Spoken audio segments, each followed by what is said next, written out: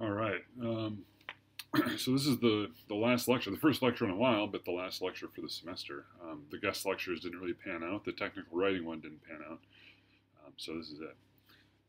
And so hopefully you watched the old, I think 2003 or something like that. It was pretty old, 2013 maybe. Lecture about differential equations. We talked briefly about Euler's method. Now we'll use EASE, Engineering Equation Solver, and implement Euler's method within EASE, right? And that's what you'll have to do for the last lab of the semester. So here we are. Here's Citrix, right? For those of you who are running, EASE remotely, we pick on EASE. I've got to log in. This is using your CAE credentials. I still don't know what that is. Someday I'll find out what that really is. And sometimes it takes a little bit for EASE to start up. Maybe I have to pause this. Cue the girl from Ipanema. What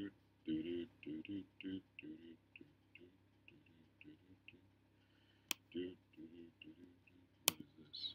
There we go. Okay, so all right. As we recalled, we are finding rabbit population for 1 year.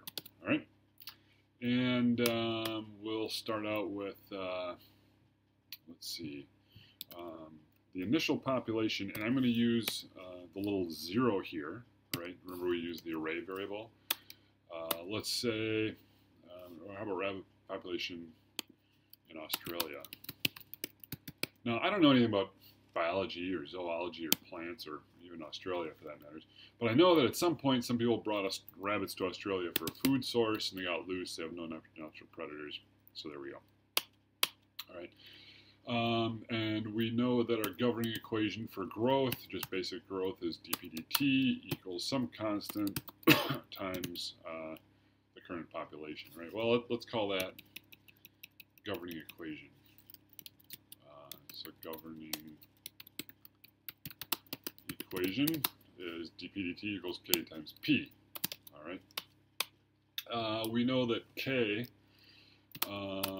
equals, what is that? K equals 0.1. I'm not sure about the units right there, but we'll figure that out. And I think that's all we really need to know, right? And so what we'll do is say that dp dt, right, the first increase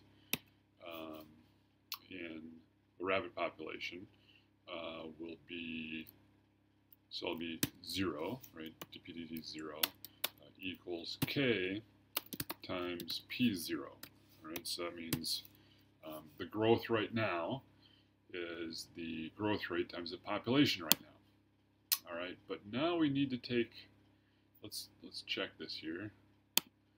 I've got 3 equations and 3 variables, so I could solve this. Let's solve it. And then I know that k equals 0.1. Oh, I'm not seeing my arrays table. All right, so in my array table, dp dt equals 10. Right, so it's 10%. There's 100 rabbits to start with. The growth rate is 10%. So my growth is dp dt is 10. All right, so this makes sense. That's my arrays table there. So let's slide that over there so we can see it in the future. But we always got to check units. One of the most awesome thing about EASE is the units. So let's go up here and check units. No units problems detected. That's fine because I haven't assigned any units. So I go up to this little box here. Units. All right, so dp dt, right? Now, for those who've taken calculus, right, a lot of times in calculus you just ignore units, but a change in population for the change in time. Well, let's do this first. Units, the population is in rabbits. No, rabbits is not a unit in EASE, nor is aardvarks or pencils or coffee cups. So we'll just say n. So when we're just counting things, we use n for that. Units of dp dt, the change in the number of rabbits for the change in time must be n per week. N per week, right? So let's try that. Let's see what happens. Let's check units here. All right, so now we have a problem. Our governing equation is rabbits per week equals some constant times P. So the growth rate is per time. It's got to be just per time. So that's, we got to change that to go up here to units again. And so that'll be just 1 per week. Okay, and let's check our units now. All right, good. No units problems corrected. So we can solve this again. We still don't. Click on. Oh yeah, k equals 0.1 per week, and then over here we've got rabbits per week. It's growing at 10 rabbits per week, and there's 100 rabbits. All right, so good. We're good. Now what we need to do is let's see, for 1 year. So we got some work to do.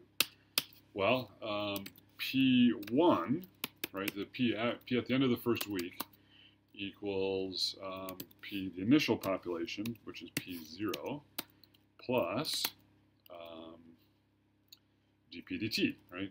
dp dt, the growth rate in the first week. So dp dt 0 equals, so that's population after first week. And so this is growth rate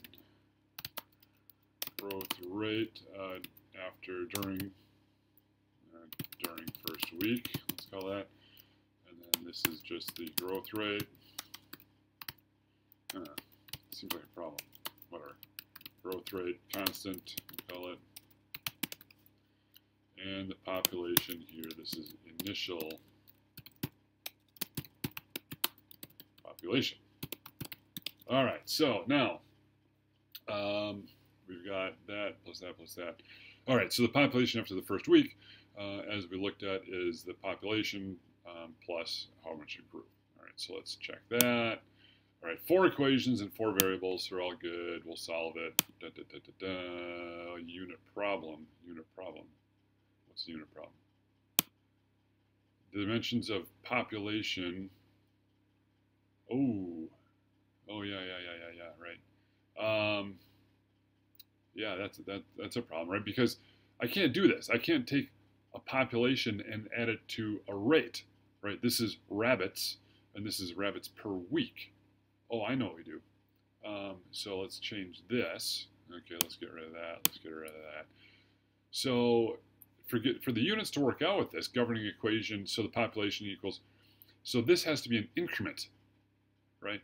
So times, it's rabbits per week times 1 week. So we'll call it delta t.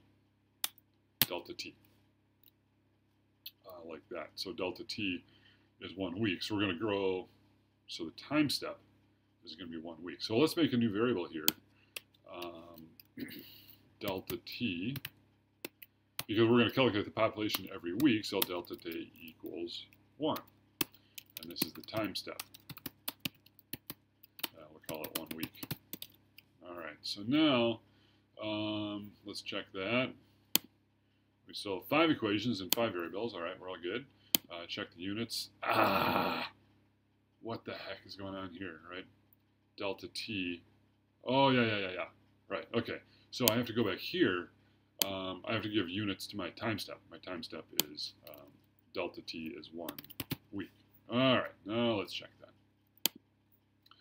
So I'm going to check my units here. Now I have no unit problems. And I can solve it again. And so now I can see that, let's see, do I have one more? P, oh, I can scroll this down a little bit. Yeah, there we go. So my growth rate, right, is 10%. So I started, you know, the British, English, whoever they were at the time, they showed up in Australia with 100 rabbits. The growth rate is 10%. So the first week, they're going to gain by 10. So at the end of the first week, they'll have 110. All right, so this makes sense. Okay, so population after the first week. All right, so now we have a new population, dp dt1, right? So the growth rate during the first week, or you know, after the first week, is k times the population during that next week, the first full week, right? Okay, so that's growth rate during second week, right? Because this is now the 1 are kind of point in time, right? Like I'm 47 years old, but I'm actually in my 48th year, right? So the growth rate during the second week is this. And then I think I can say my population at the end of the second week, P2 equals the population at the end of the first week, 1 plus, let's see, it's the growth rate, dp dt 1 times, that really bothers me here. I'm going to call this delta t, delta, easier to read that way. Let me just have to change it up here. Delta t times delta t. Right, and why do I do this? A, because it's the right way to do it, but B, to get the units to be right. This is rabbits equals rabbits plus rabbits per week times weeks. Okay, and then this is population after second week. All right, now let's check that. How are we doing? 7 and 7. I love having 7 and 7, so I'm going to save it whenever I have the right number of equations. Okay, oh, I got to save this in box. I'll put it in ME201. Where's ME201? There. Fall 2020. Lectures, week 14, the last one, and we'll call this Year of the Rabbit. So we'll call it ME201 Euler ease. All right, save that. And again, cue the smooth jazz music while we wait for this to happen. Because the problem is this has to go to, it's going from my computer to the CAE machine, from CAE machine to box, right, which is who knows where in the cloud. So the first time you save it takes a long time because we have to write all sorts of directories all over the place. All right, so now let's solve this one.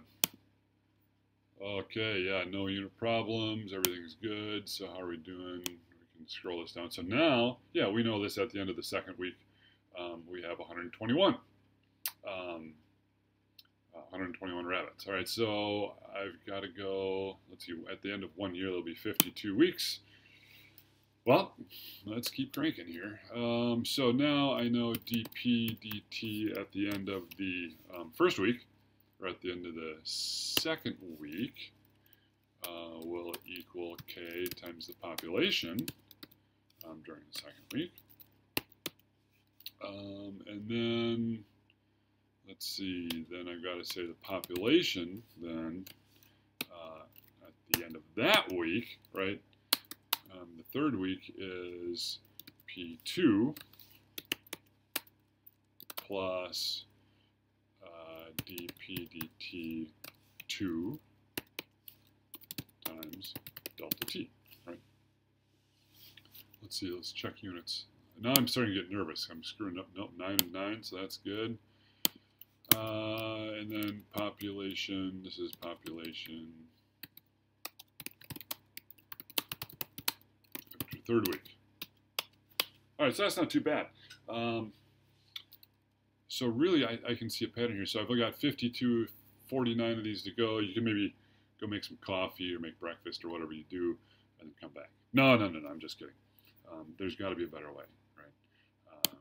So many of you, or I know you've used loops and stuff like that to make measurements and to average measurements and to do all this stuff in MATLAB, or not MATLAB, Arduino. But we can do something similar. Remember, this is not code, right? We're not writing computer code with a bunch of assignments. We're writing a system of equations. So let's think about how we do that using ease, knowing that this is an equation solver, not computer code, all right? So I notice here, what do? I figured out a rate and then a new population, and then a rate and then a new population, and then a rate and then a new population. So now I'm going to use a really clever little tool in ease. I got to give myself some room here. And that is called the duplicate function. I'm going to duplicate I equals 1 to 52, right? Because I'm going to do this for 52 weeks. And then I go down here and I say end. All right? And so what am I going to duplicate? The general pattern that I see here is I find out a new growth rate, right? So dp dt I, right, I is just my index here, as I count through this thing, equals K, my growth rate, which I've already defined, times, let's see, the rate is times the population at that same week. Okay, so I, all right, and that's growth rate during week I. And then the next thing I do over and over and over again, it seems like I get a growth rate and then a population, a growth rate, population, growth rate, population. All right, so then we go the new population sub I equals, I'm going to put some line space here so we can see a little better. Population equals population, no, the population that we start the one before it. So what should I do here? I'm going to say that this is population I plus 1. That's what I want to do. Right, so the population, because I look at my indices, a growth rate, and then the population, the next population, growth rate, and the next population. So population I plus 1 is going to be the population at I plus dp dt. Which one is that? Okay, so it's 2 is 1 and 1, 3 is 2 and 2. Okay, so I got the pattern figured out there.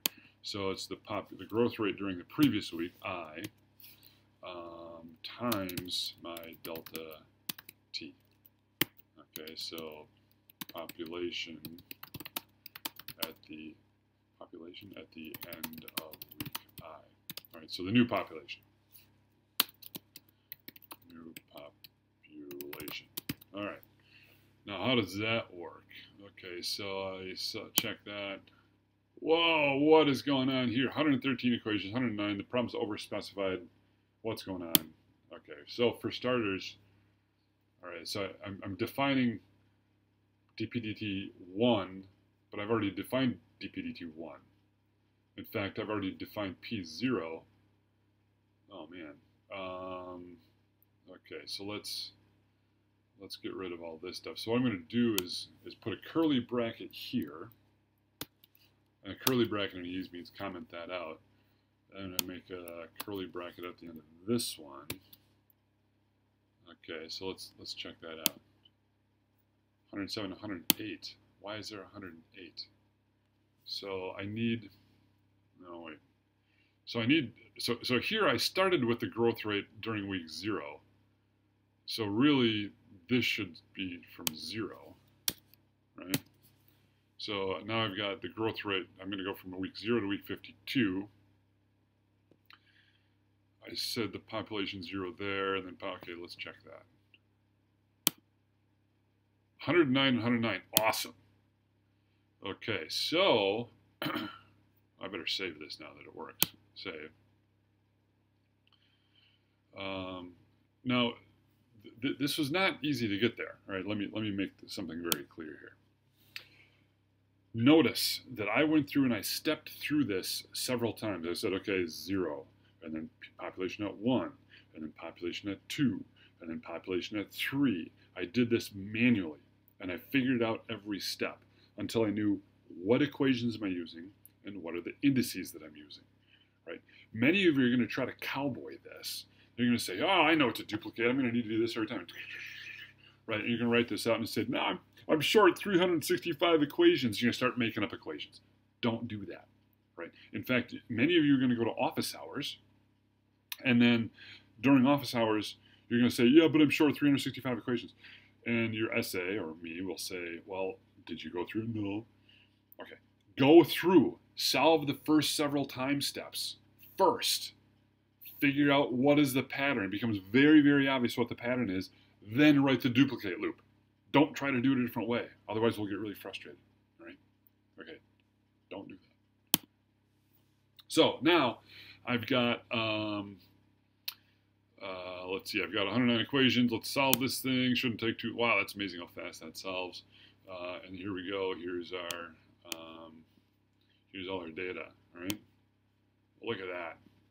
And so we start out with just 100 rabbits. Man, look at that. 15,000 rabbits, 14,000 rabbits. That's amazing.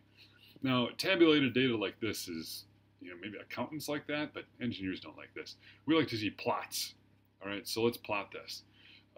Let's plot the population. So we go up here. Let's save this again. Save it. I like to save things just in case. Oh, we haven't done a unit check in a while. Let's check the units. No unit problems. Oh, this is great. All right, and now we're going to go to plot and make a new plot window, XY plot. I want to plot rabbits against time. I don't have time. All right, well, what is our time? Our time starts as weeks. So let's see, how do we do that here? We need T. Well, since we're going by every week, I can just say that the time I equals I. All right, yeah, I think that's right, because then it goes 0, 1, 2, 3, 4, all the way up to 52. All right, let's, this makes me nervous here, right? Here I'm totally trying to cowboy it, right? And I'm doing exactly what I just said not to do. Time equals, okay, so let's check that. Oh, 162, 162, amazing, right? I just added 53 equations. Oh, that's weird, but whatever. 162, 162, sweet. Check the units. No unit problems are detected. Awesome. And so I'm going to say, let's solve this. And now I've got an extra column over here. I've got time, right? At 0, right, I've got 100 rabbits. 1, 110. 2, at the end of week 2, I've got 121. Awesome, right? So this is working just fantastic. And I still have 14,204. All right. Now I can make a plot of this. Wait a minute. Check my units here. I don't want to show my array variables, because now look at, I've got every single time step and everything. So I'm going to get rid of this show array variables here. Don't want to do that. Time is in weeks. All right, that's bad. Okay, so let's check that. Check our units. No unit problems detected. Okay. And then now let's make a plot. Plot, new plot window. Plot, new plot window, nice horizontal. I want to plot time on the x-axis, population on the y-axis. Over here, I don't know if I mentioned this in a previous video, you got to make sure to always click automatic update. So that way, anytime you make a change, you can do that. All right, so everything looks good. This is a model. A subtle thing here, we don't actually want symbols in a model. We just want a line, so that's fine. Okay, looks good. Whoop. Missing data in row 52 for TI. Missing data. Oh, man. None of this is going right today. No. Let's take a closer look here. No, cancel that. Get out of there. Missing data. What am I missing? Ah. Yeah. All right, so for my last time step, I calculated the next population over here, even though I stopped at 52, but because I calculated the next population, I calculated this, right? That's fine. So I'll just plot it up to 52. So I'm just going to plot the remaining data. Got to go through all this again. Plot, new plot window, XY plot. I want to plot time on the x-axis, population on the y-axis. I want automatic updates. I don't want symbols, just want the line. What? Oh yeah, we know this, right? Missing data in row 52. Yeah, that's fine. Yes. Wow, look at that. All right. So I started here with 100 rabbits, and then I wound up with 15,000 rabbits, right, at the end of this thing, or 14,204 at least, right? So this really shows the power of exponential growth, first of all, and this is especially relevant now, during a pandemic, because what else grows exponentially, right? The number of cases of COVID-19. So any little thing we can do to change, such as wear your mask. Masks are not perfect. In fact, they're far from perfect. In fact, they're only about 0.15% effective. But every little bit we do drastically reduces the growth rate, right? So this is a good example of using a differential equation to model growth, right? The rate of population change is proportional to the population itself, right? So it's kind of coupled that way. And we do it by just kind of stepping through time. All right, so we see that at the end of a year, we have 14,204 rabbits, right? Now, we've made a big assumption here, right? We've made a really, really big assumption. And that is that we just go through the time step in 1 week. The example I like to use is that rabbits don't necessarily procreate only on Sundays or only on Saturdays or Fridays or whatever, right? Rabbits are doing what rabbits do. They're constantly procreating. So we can do this a little bit better. So let's do a delta t is 1/7 of a week, right? So let's make the growth rate constant, remember, is per week, right? But delta t, now instead of, let's call that 1/7, so every day. Let's calculate this every day. And so now, but if we do this, all right, so the time step is only 1/7 of a week or 1 day. Let's see how this changes here. We still have 162 and 162, but let's go to our plot window here. I think this is plot window. Nope, I'm going to get rid of that. I'm going to say, oh, but wait a minute. We've got a problem here. Hold on here. Our time is no longer our time step. Our time is how many time steps have we gone times how long is a time step, right? So this is the time step, new time, steps times length of time step, all right? So let's do that. Still 162, 162. I'm going to save that just because I like it when it works out. And then we'll go to take a look at our plot. Because I clicked on that constant auto update, that didn't work though. So I'm going to make a new plot. I'm going to plot time again. Oh, I know why. Because I never solved it. Solve. Okay. And look at what I have for my new time. My time, I only made it as far as 7.4 weeks instead of a full week. Interesting, right? Because I didn't, why did I only make it? Oh, I know why. Right, so my time step is now a day, right? But I only did 52 of them, right? So if I go back to the plot window here, now it should have updated. Oh yeah, look at that, right? I stopped, right? I didn't calculate the full year. So I got to do something different here. What I'm going to do here is n steps equals 1 divided by, let's see, delta t. See, number of time steps, okay? And I wonder if that's going to work, because that might cause me some unit problems. We'll check this out. And so I'm going to go from 0 to n steps. Let's check that. 28 equations and 28 variables. What is n steps? Oh, I know why. Because we need to, it's 52. 1,099 equations and 1,099 variables. Why is that? Because I need to get 52 weeks, right? And each one is only 1/7 of a week. So the number of steps I have to do is 52 times 7, so whatever that is, 364. And so now I duplicate all 3 of these equations 364 times plus these, and so that's how we get. All right, so now if we solve this, all right, there we go. Whoa, potential unit problem.